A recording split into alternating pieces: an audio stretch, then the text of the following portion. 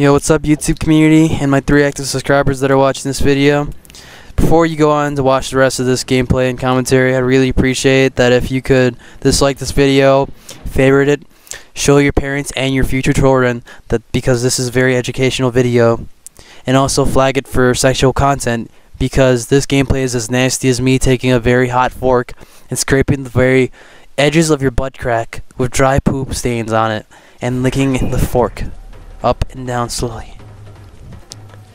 But yeah, other than that, there's some things I'd like to talk about, and it's only like probably 2 small things. It's what I view on my free-for-all clips and what I think about free-for-all, and a little bit about treason. So, treason. Let's start out with treason.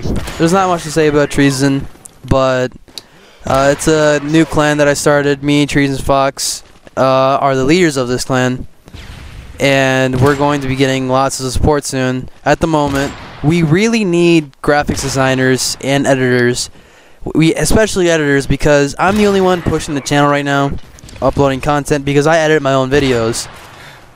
I don't care if they're insane editing or just normal editing at all, just music and clips put together, because they don't need insane editing to be a good montage, in my opinion. So that's why I don't put that much effort into editing that much, other than my previous FFA Daytage episode 2, where I actually spent 3 hours in editing it, and it came out very nice, in my opinion. Yeah, we need editors because most of the players on my team right now have lots of really great quad feed clips. I guarantee that they're really great clips because I know them and they can get clips very fast. So they need editors. They're struggling to find a good editor to edit them a montage or an episode, which is why we can't really get content out very much on our channel. We also need a graphics designer because I'm sick of just seeing a white background every time I look at trees of snipers. I was a moron and decided to wait until we get a partnership first by TGN, due to my 1 million leaderboards channel partnering up, and then I'll have the capabilities to partner up a second channel, which will be Trees of Snipers immediately. And once I get it partnered, I'll be able to easily get a partnered background for the channel. But for now, we need a temporary background that looks kind of nice, and they'll be there for probably a week and a half, or 2 weeks, or 3 weeks. I don't know. So that way, once we get partnered, we can have a partnered background immediately. And by that time, we should have a promo out already, and it's going to be insane because of our clips. We don't really need players, but if you do have some really decent content and put good content out every once in a while, feel free to message me if you want to join TRSN. But don't message me and be one of those guys that are just waiting until after we get really big, because chances are you're not going to be able to get in, since we might go invite only after like 10 people or more join already. Because once the promo is released, we don't really need that many players to make a promo, just insane clips from a few players, and that's it. And I believe we've already got that. So I can already easily find a promo editor, but yeah, it's once our promo is released, a lot of players are going to want to join TRSN. So if you guys really want, if some of you who are watching this and have a PVR really want to join, just feel free to private message me or contact me on Xbox. Gamer tag is TreasonZella.